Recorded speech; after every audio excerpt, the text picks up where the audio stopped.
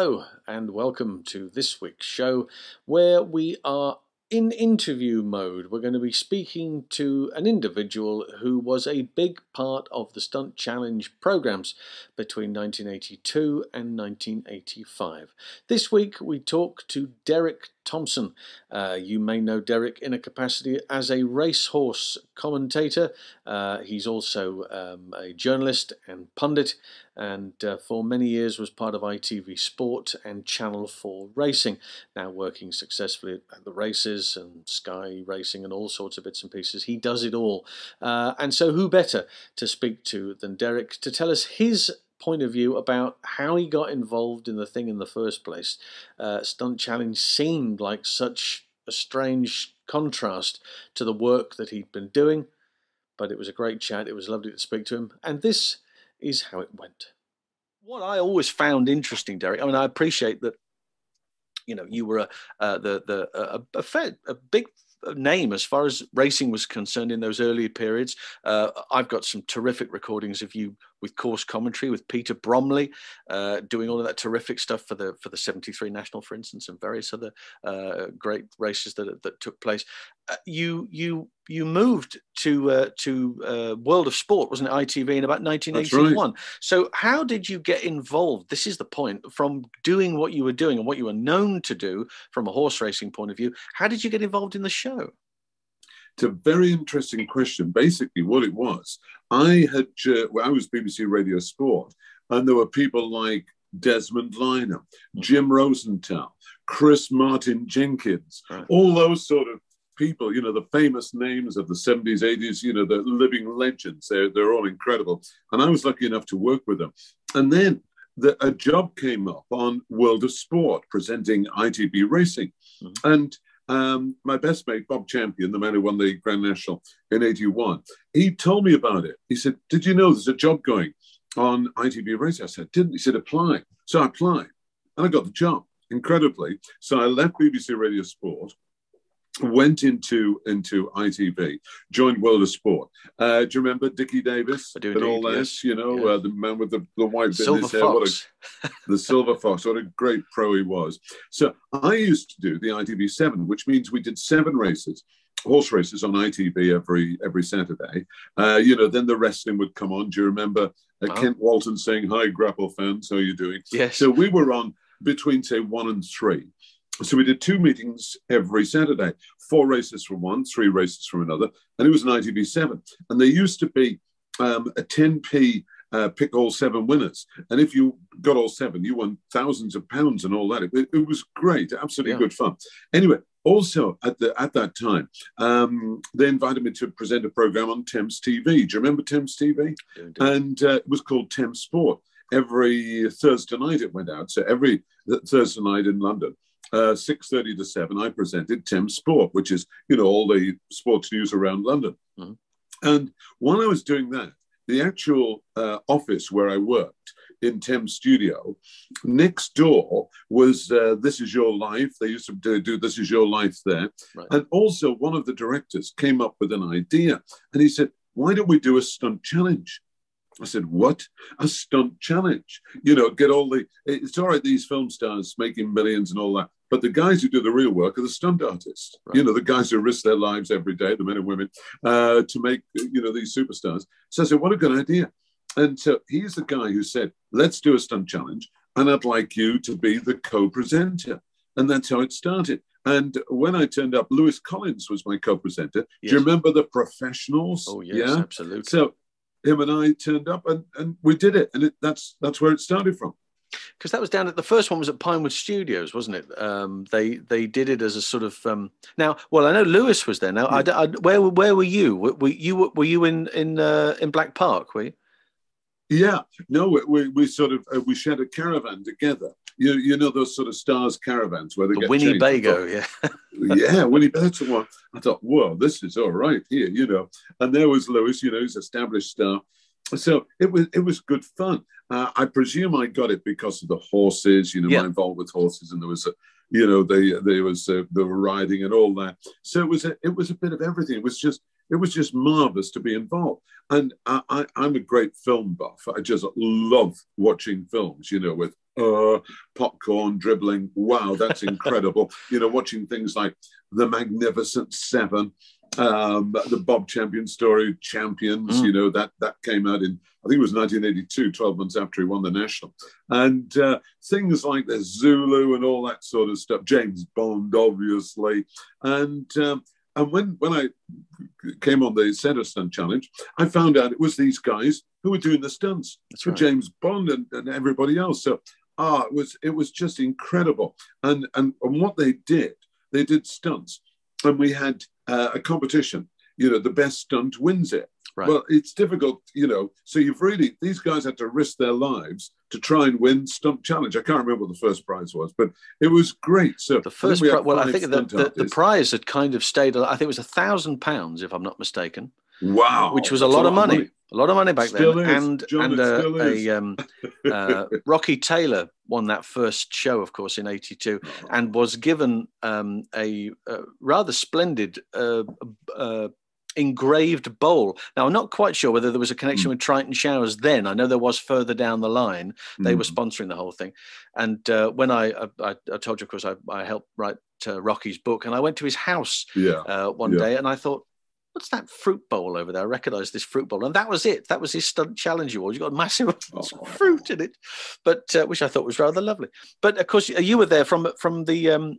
they had a jousting sequence, didn't they? And we had a jousting. But I tell you, I met Rocky the night before. We were all staying at the Holiday Inn near Heathrow. Mm-hmm. And I'd gone at the bar or the restaurant, and we were just talking away. And, I said, what's your name? He said, Rocky Taylor. I said, oh, what do you do? He said, I'm a stunt guy. Oh, I said, I'm presenting the Stunt Challenge. So that's how we met. Right. And, became a good mate. And he loves his racing, loves his horses. He does love his racing. And that's where it all started. It's really, the seed was sown there. And what was interesting from a televisual point of view anyway, you've got a very recognizable face in Lewis, because obviously The Professionals and the movie that had just come out at the time, which was Who Dares Wins, which a lot of the guys had worked on. You've got you there as well, and people would recognize you from being on World of Sport and the ITV 7. And so there was a nice combination of the two. And obviously the show went down terribly well, I assume, because they brought it back again the following year. Now, was that planned initially, or was it just planned as a one-off? Do you remember? It was planned as a one-off. That was the incredible thing. But it went down so well. Right. And I thoroughly enjoyed doing it. The people who were watching it obviously enjoyed it. The stunt guys enjoyed it because they could win money, but at the same time, it would give them a bit of whoosh because they needed it. And there were fellas like, Rocky Taylor. What else was there? Martin Grace. Yeah. He used to be, what was he? He was Roger Moore's stunt double for many years. Yeah. He was Roger Moore. Martin Grace also was Martin. Greg Powell, the great Greg Powell. You'll know better than anybody. He's the greatest stunt coordinator in the world, isn't he? He's certainly up there. There's no two ways about that. And certainly, as far as from a family history perspective as well, it runs in the family there, most definitely. And I tell you what, I'll never forget his dad, called Nosha, and he was from the East End. All right, Tomo. All right, my son. Oh yeah, you sort of like a bet guy in the betting shop, so you go a little chip and all that. And I said, what did you used to do, Nosha? He says, I was a heavyweight boxer. You took him on, left, right, over the top, and all that. So I thought Nosha was magnificent, and Greg.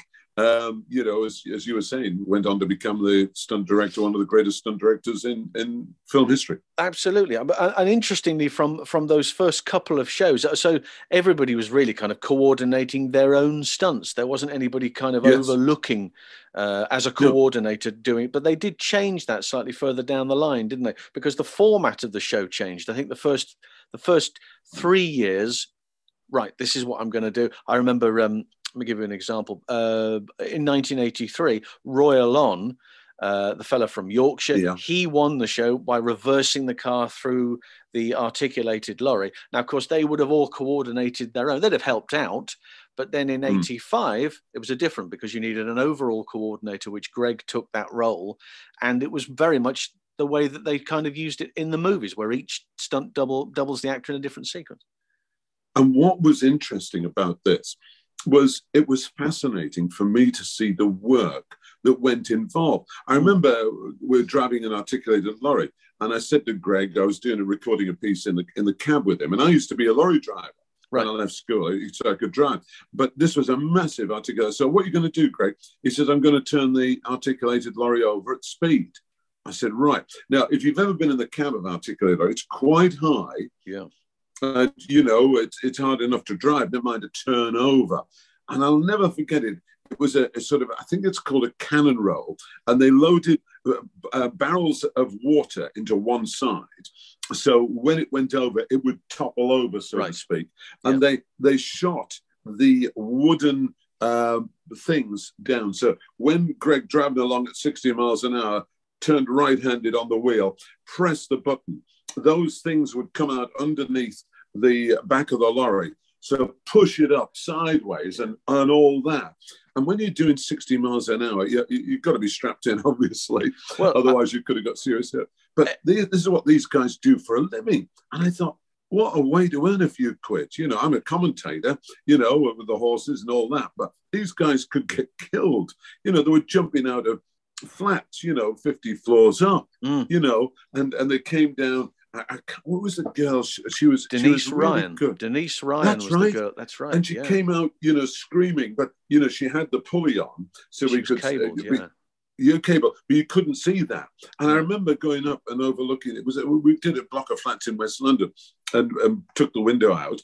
And I had a little look out and I thought, there's no way you'd go, you know, there's no way you'd go down. There's no way. So the bravery. Now, I work with jockeys who are the bravest people in the world, riding horses at 45 miles an hour over fences that don't give. But these guys were just amazing. And we had a girl came on, another girl, Dorothy Ford. Dorothy Ford, yeah. She was absolutely outstanding.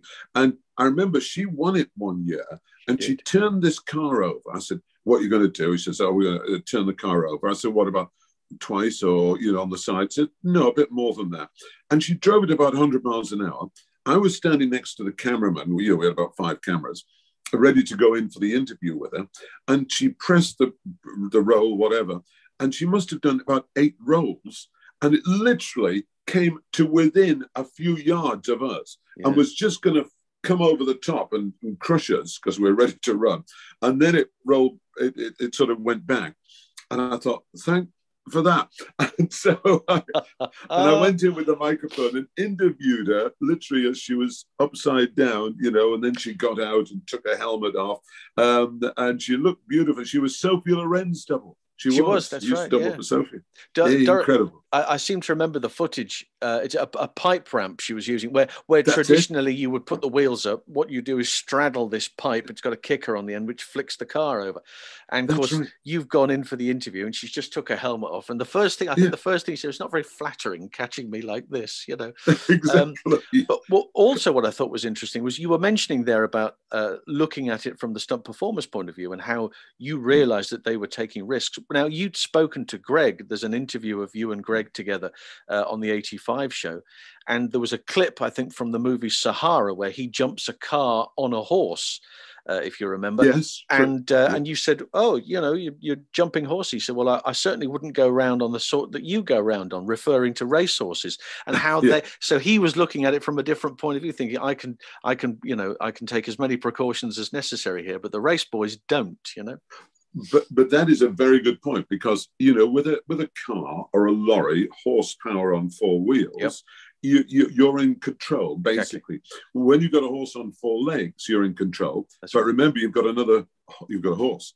And say you're doing 45 miles an hour and you want to say, come on, we're going right-handed, we're going to jump that fence next. And that horse says, oh, no, we ain't. No, exactly, yeah, precisely. There's not a lot you could do about it. But I was so impressed with these guys and Stunt Challenge. I loved doing it. And John, when you rang and said, come on, let's do a piece about it, it just brought the memories flooding back. These guys I have the highest respect for. Exactly. And this is why this type of...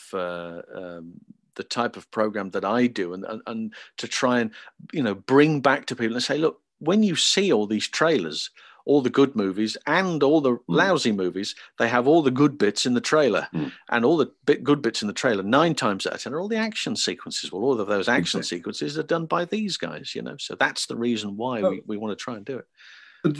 They are superb. And so when you have the star of the show, you know, say like whoever plays James Bond, there's no way he can do these, because just say he gets injured, just say he breaks a leg or whatever, doing a pipe roll in his Aston Martin, then they've got to stop filming for 6 months. Precisely. And of course, you can't do that. No. So it's all money, you see. You can't afford to do it. Exactly. That's why the stunt guys are the most important part of any film.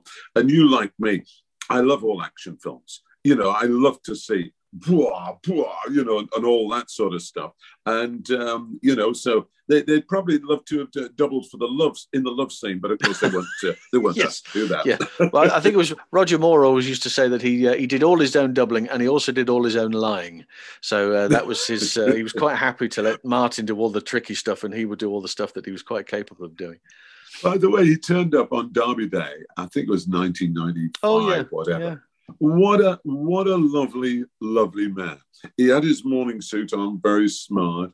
And I did an interview with him, and it was lovely. I'll never forget it. You're one of the world's greatest stars, and he was so normal. And that's what I like about these guys, the stunt guys. They're just people. They're real people. Yeah. But they work so hard at it that, you know, all they get is a tiny name that rolls up on the film, and by the time you've seen the name, it's already gone. Whereas the big stars are, you know, living in the Hollywood houses and all that. These are the guys who do all the work, and what a profession. Well, also interestingly, from that point of view, is that, of course, back in those days, back in the 70s and the 80s, there weren't that many. You know, so those credits that you looked at, well, there was only maybe 10 or 15 or maybe 20 at a push who were doing all of the action. Yeah. Nowadays, what with motion capture and various other bits and pieces, you've got hundreds and hundreds and hundreds of names that go by on the stunt thing as well. So which is impressive from that point of view. But then you look at the stuff that went back when they did all of that action, then there was 9 of them. You know, that's crazy. It was just amazing. And also what I liked, it took a bit of time to set up. So you had to be patient. Yeah. You know, you couldn't just say, right, I'll be ready in half an hour. Right. I remember we're down in the docks in the east end of London, and that's where Greg turned the lorry over. It was sort of in an old warehouse area, so there was a lot of room there. And, you know, he had to you know, he really had to do the job properly. Because obviously you only get one chance at it, and if it goes wrong, it goes wrong. So it's got to be spot on. But these guys just did it like, say, you know, the banker goes into his office in the morning, he goes to the bank.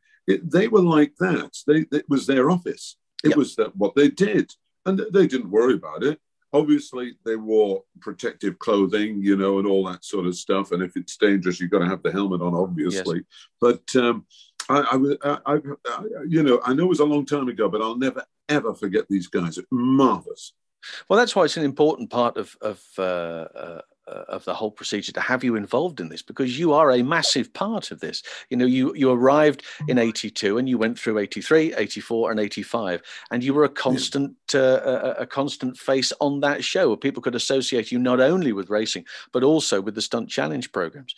85 was the last one that they did. Of course, you were doubled yourself. Graham Crowther doubled you, being thrown out of a moving vehicle, as I seem to remember. It's right. And by Jove, I'm glad I was doubled. Yeah. Because I used to ride in races and all that. So, you know, I like to think, you know, I can. And then you think, I could do that stuff. No way. No way. Yeah. You know, like looking out of the 85th floor. You think, okay, that's, well, you do that and all that. So my respect for these guys is absolutely incredible. There's Rocky, Dorothy Ford, Greg Powell, Martin Grace.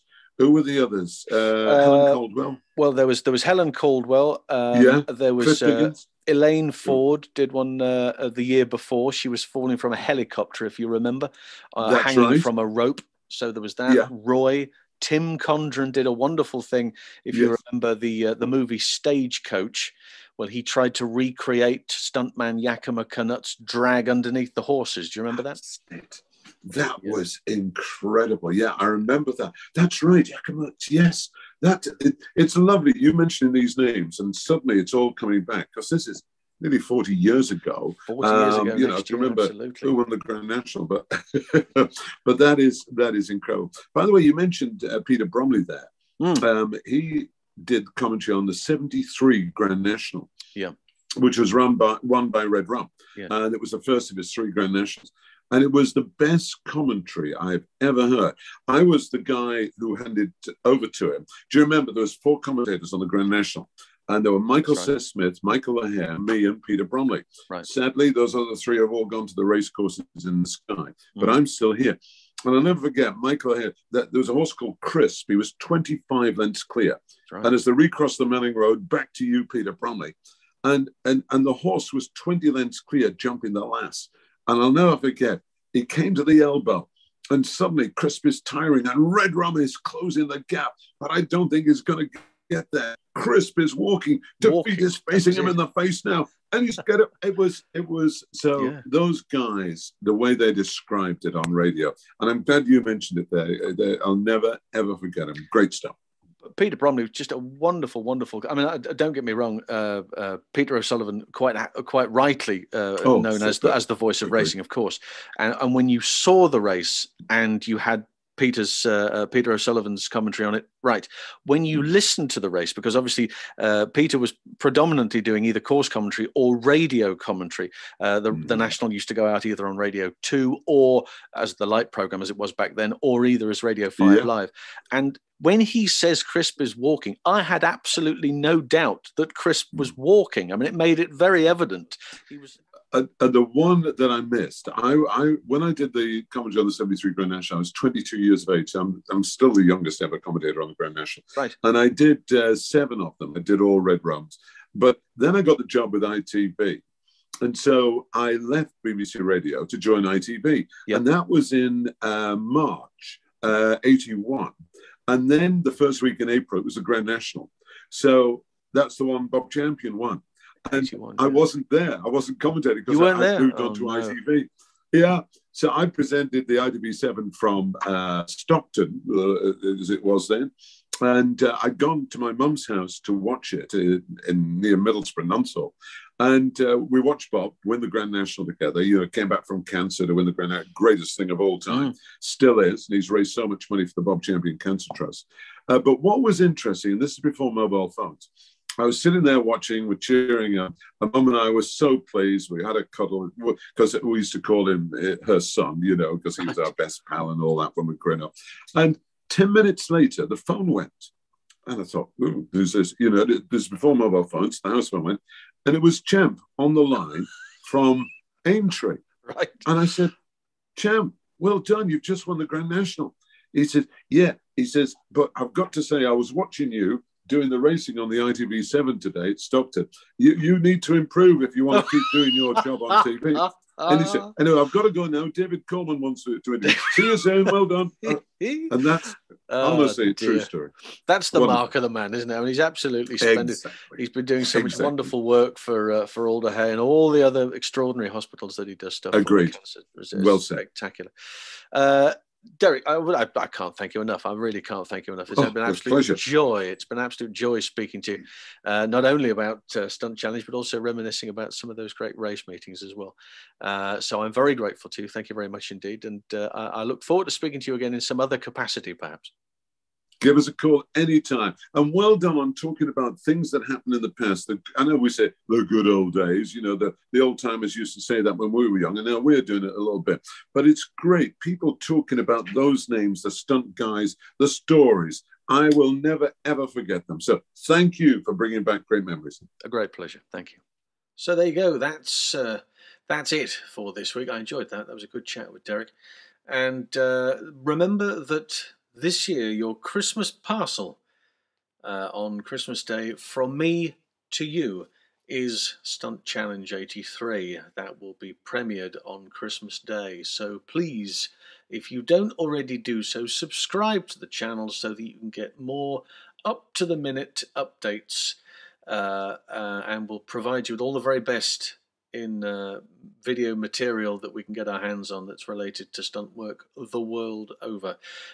So thank you very much indeed for joining me once again. Next week we'll do it all again, and we'll see you again the same time. Until then, Bye for now.